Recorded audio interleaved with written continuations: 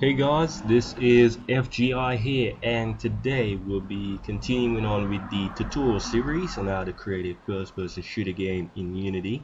Now, if you're new, you can view this tutorial, because I was supposed to make a video of this one a little bit earlier around tutorial 2 or 1. Yeah, tutorial 2 on how to make your scene a little more lively. But since we're at this point and the scene is looking a little bit scanty, I would say, we're gonna actually import and put some other 3D models in here, make the game look a little more game-like. Yeah, but I would still recommend you go and view my previous tutorials and then come to this one, so you'll feel more in control of what you're doing. Anyways, what you're gonna want to do is check for the link in the description below. Download the package there, and you will get this folder after you import it into your project. Now, just open this up, and you'll notice the tutorial assets. You open it up, you'll notice there are 3D models in here, which I promised you guys from the previous tutorials. Yeah, they're all here. You're mostly welcome.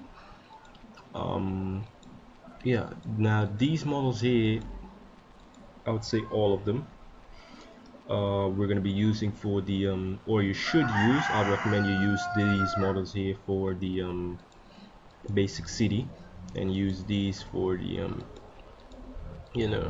this scene that we're on right now, because I honestly don't think it's very sensible to have a school bus on a scene like this. It's not realistic at all. It doesn't really make much sense, but anyways, it's all up to you. You can use the models however. I'm just giving out some random ideas. Anyways, yeah, you see I added some containers and so forth here. Now I'm going to show you guys something that you need to know. Now if we go to the crates and barrels, go down, open this folder up, and you'll go down to the container. Just take the container, drag it in there. That's how you add the models. So for any of the models from this folder or this folder, you do the same thing. Just look for the model. It's going to usually be blue, this blue prefab here, and you just drag it in to your scene. After you've done there, what you're going to want to do is add a collider to this. Now you notice that this is one object alone. It doesn't have anything else parented to it. So what we'll need to do is just add the collider to this object. If it had if this was parented to another object, well, then you will need to open up the object and then select this object here and put the collider to it. I'm going to show you guys in a bit what I'm talking about. Just go down here after you select the container and or whatever model. Add component, you go to physics and box collider. What this basically does, it allows your player not to collide or pass through the object. Once an object has a collider and it's triggered, the player will not be able, or whatever, like the enemy or so forth, will not be able to pass through the object. Yeah. If you check this out, I'm just going to disable the box collider and show you guys what I'm talking about. If we hit play and we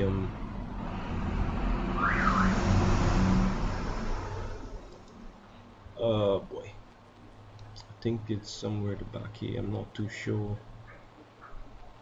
Right around this corner. I hope I make it in time. I'm not gonna make it in time.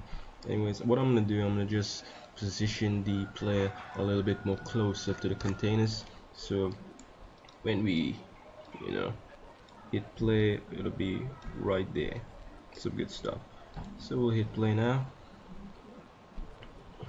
and you'll notice that the player will be able to walk through the object. This is the container here that doesn't have the collider, and we just walk through it, and that's not very realistic. So what we'll need to do is just add the box collider to the object, and that would allow the player not to collide with the object, pass through it. So we enable the box collider and we hit play. You'll notice that whenever he reaches close to the the container, you can't go through it anymore. The reason why the gun in the hand is going through it is because the weapon and so forth doesn't have a collider, but the character control, the first person controller cannot go through the object. So that's what we're looking for. Yeah, some good stuff.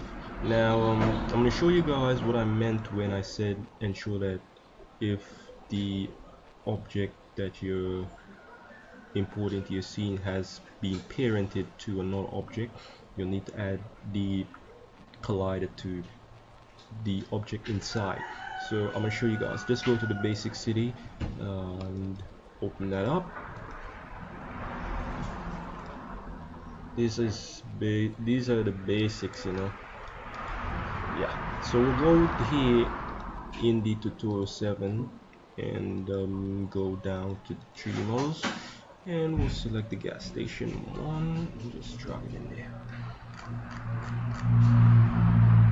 Now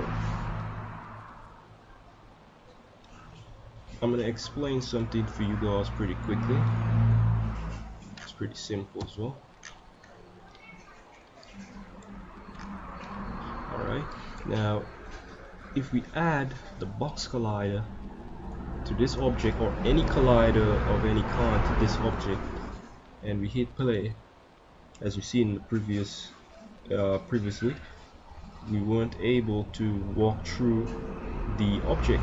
But you'll notice here, if you try to like go through the object, you will be able to go through it. That's basically because you didn't really set the box collider to anything really. This is basically an empty game object, and you just have all of the objects that make up this gas station inside of it. So what you'll need to do is select these stuff here. So you'll let's go select this first one and just hold down shift and select all of them, and we'll go add component physics. And if we add a box collider, you see what happens here. Now this is a gas station. We as a player, we should actually be able to walk through here, but if you hit play, you'll notice that it's not possible for us to actually walk through, and that's not really realistic, So we try to walk through it, we can't. That's because it has a box collider attached to everything. So what I mean when I say everything, this is an object by itself. As you can see here, it has a box collider attached to it. This is an object by itself, it has a box collider attached to it. That's an object by itself, it has a box collider attached to it. And the box collider basically stretches from here to the end. So basically, if we have 3 of this here, if we have 3 of this, it's gonna have 3 box colliders. So that's not really what we want. So we'll just select all this and remove the box collider. And what we're gonna do, we're gonna add something called a mesh collider. And what this does, it actually makes a mesh. It places a mesh over the object instead of placing a box. So if we hit play now, you'll notice that you won't be able to pass through the walls of the gas station and so forth. But what we can do, we can actually walk straight through this pathway here, But if you try to walk through this, you can't. That's basically what the mesh collider does. It adds a mesh collider to whatever the object is, instead of adding a box on it. So if you have, let's say, a feather, and you add a box collider to a feather, it's not going to actually cover the feather alone. It's going to be measured with the Y and the X axis, and the Z axis as well. So yeah, that's pretty much it for this tutorial, guys. I hope you guys like it, and do note that I do not own any of these models. I just saw them online for free, and I just decided to download them and just make a folder and put them inside for you guys, make it more simpler rather than you guys just going out there and search for these stuff all by yourself. So yeah, the only thing that I did was basically the city, with the houses and so forth. You can see the textures is just a texture on a cube, and pathway and textures on the terrain and so forth. That's what I did. But these models that I've given you guys here today, I don't own them. They're for free. I just found them and just decided to just give it to you guys. Yeah, so if you like this video, just give me a thumbs up, and got any problems, comment below, and I'll get back to you guys as soon as possible. In the next tutorial, I'm going to be showing you guys a simple 3D menu using a 3D text. Yeah, so you can get the main menu, so when you start the game, you have a menu, click start, and then it starts the game. So yeah, that's what I'm going to be showing you guys in the next tutorial. So yeah, I guess I'll see you guys next time. Until then, continue making games. Peace.